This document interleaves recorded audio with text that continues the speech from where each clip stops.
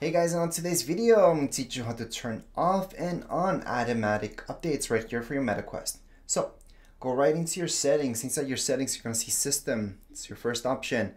Then scroll all the way down, you're going to see Software Update. So, select Software Update.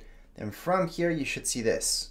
That your software update's all up to date, or maybe you need an update. But right here, you're going to see Software Updates. See this? If you turn this off, it's going to turn off automatic updates.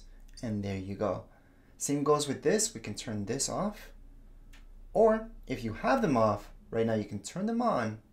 And right now, both are going to be running. So your updates should be automatic at this point in time. So that's how you guys can turn off and on automatic updates for your MetaQuest. And that would be it for today's video. If you guys have any questions, comments, you guys can write them down here in the comments area. Don't forget to subscribe and like.